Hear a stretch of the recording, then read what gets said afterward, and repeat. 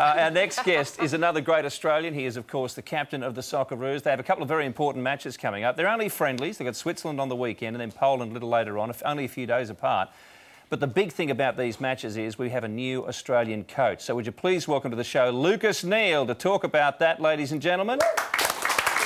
And Lucas, the first question obviously is, what can you tell us about this new bloke, Holger?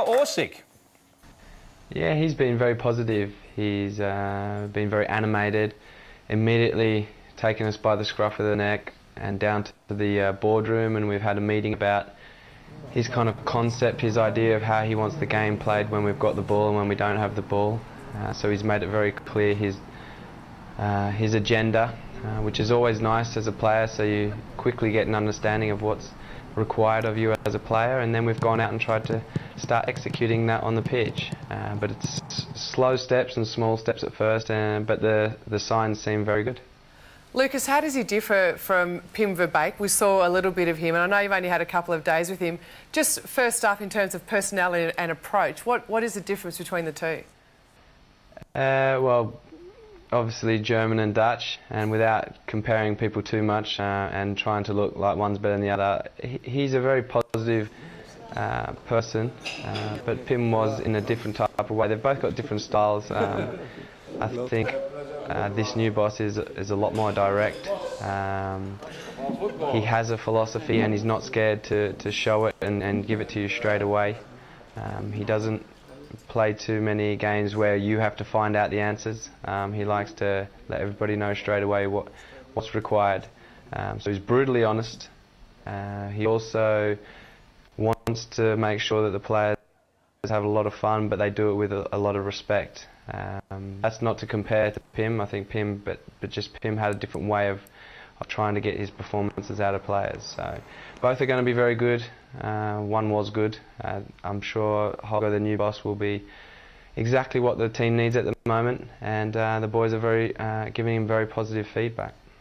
Lucas, you're professional footballers and you do a great job of it, but how difficult is for you guys to get together as a group and take on a new structure, a new style of play in a pretty short period of time before you play these couple of friendly matches? Yeah, it's not easy. Like you said, as a professional, you turn up and you try and do the best you can, but yeah, he's got to find a little bit out about us as players and as characters, and obviously we're going to have to, on the way, find out about him.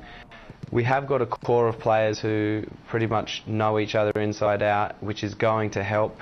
So it's not like we're just assembling a team for the first time ever.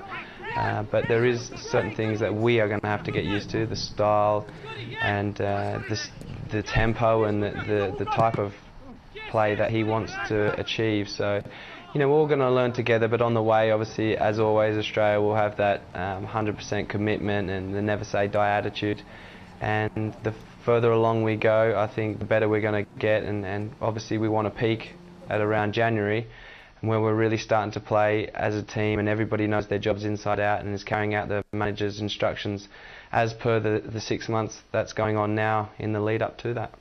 In that time, Lucas, how important is your job as captain? Is there any indication that Holger is going to rely on you to find out more about this team and get it moving the way he wants more quickly?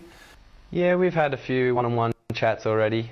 He's very open. He likes to use communication as a big tool. He's already tried to make me buy into his style, which I'm happy to say that I agree with 99% of the things he's done so far. So it's easy for me then to transfer what he's trying to say on the pitch, because often it's players that can see things happening quicker than the manager. And the sooner we get, 4 or 5 of us buying into that style and the desire that he wants, the quicker we can just spread it out through the team and make sure everybody's on the same page. Lucas, you've got friendlies coming up this weekend against Switzerland and Poland, but you've had a couple of withdrawals with injury. I think Kennedy and Kuhl are both out. What sort of hole does that leave? And is there anyone who will get to see maybe step up and get an opportunity in these matches that we should keep an eye on? Yeah, it's unfortunate that for the manager's first camp he won't have the likes of Harry and Josh, and it's unfortunate for those two players that they won't be here to get a first taste of what's required of them and the style that they're going to have to start getting used to in training and in games. But that also leaves an opportunity for the likes of Scott McDonald to come back into the squad and perhaps get a chance to play and get that goal that he's been yearning for so long. I think the likes of Tommy Orr are looking good in training, and I could go on and on, but the team selection, as always, is never down to the players. They can only try and impress the manager in training. But I'm sure he's got some ideas and he's got some experiments that he wants to do, and throughout these next 2 games everyone's going to get game time, because that's the only way you can really see if a player can handle the situation that he's looking for in a game situation. Lucas, I'm not sure if you're aware that a couple of boys in the A-League in the last round have been suspended for 2 weeks for diving, for simulation. How do you see it? Do you see it as something we need to stamp out of the game, or it just is a part of modern professional football? Yeah, you're going to make me talk about referees here, and I have to be really careful. So if something happens as small as that on a pitch, I think it's up to the referee to have to make the decision there and then. If you start going down to judiciary for every single thing that is breaking a rule in the game, look, we're humans. We will break rules. That's standard. That happens when people get fatigued. That happens when people try and perhaps, like you've just mentioned, do something to benefit their team. But the referee has a couple of assistants and one on the side who together they have to try as best they can to get the best decisions and the big decisions right on the day. If we start going back on video feedback on everything that happens in the game and start giving out suspensions, I think we're going to have players missing games quite regularly, and I don't think that's in the spirit of the game.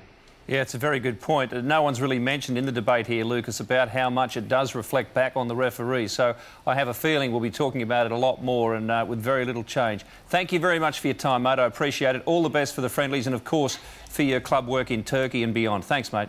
Thanks, guys. Thanks for having me.